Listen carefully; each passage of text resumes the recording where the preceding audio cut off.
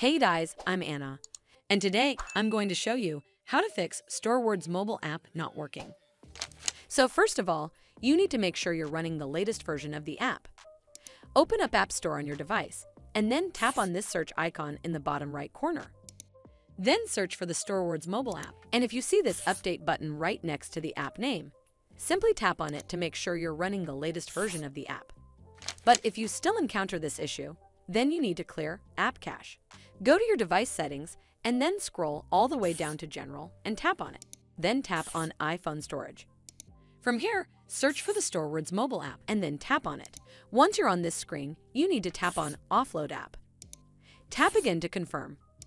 It'll take a bit for processing, and then a Reinstall button will show up.